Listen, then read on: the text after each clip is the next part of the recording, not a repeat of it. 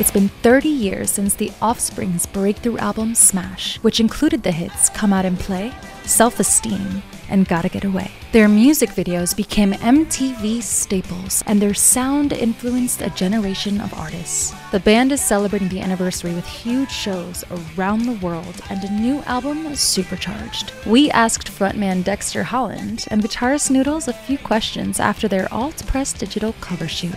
I'm Demi Ramos. Welcome to SWIXXZ Presents.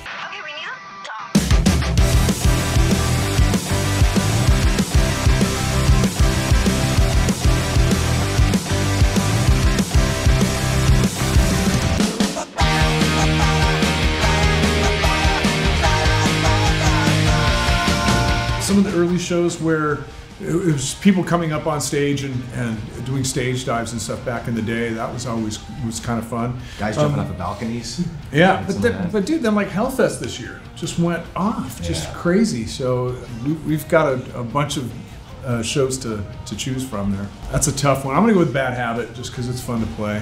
Staring at the Sun. Staring at the Sun, awesome. You went old school, love it, love it. Jeez. Probably Woodstock '99, right?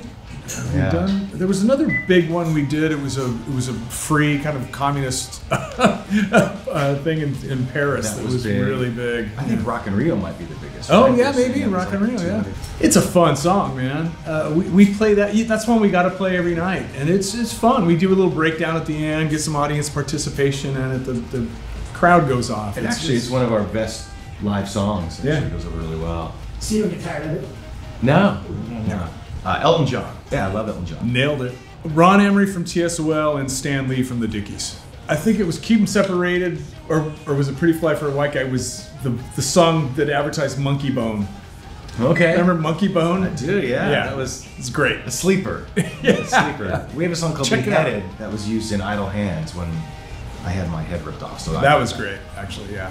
It's kind of like that Spinal Tap scene, like where they're listening to their song in the hotel. Oh, it's a blast from our past.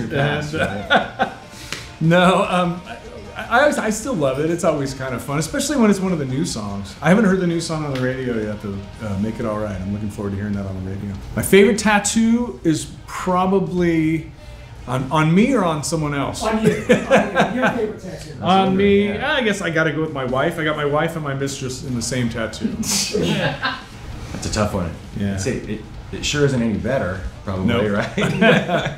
Yeah. No. Scary times we're living in. Shit is fucked up. That's right. I'd say it's a little more relaxed because we do it in our own studio. We've been working with Bob Rock.